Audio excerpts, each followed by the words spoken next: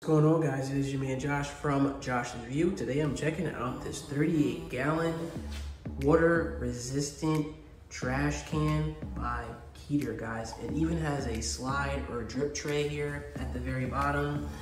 Just in case something's leaking here, you can pull it out just like that there. But of course, it's the trash can, it's a little bit dirty. But basically, guys, this is weather resistant. You can keep it on the patio, pool area, however you need it, or wherever you need it. Just press this button here, and it basically opens right up. So there you go, guys. But this one here, made of that resin material, like I said, so it doesn't peel, doesn't crack.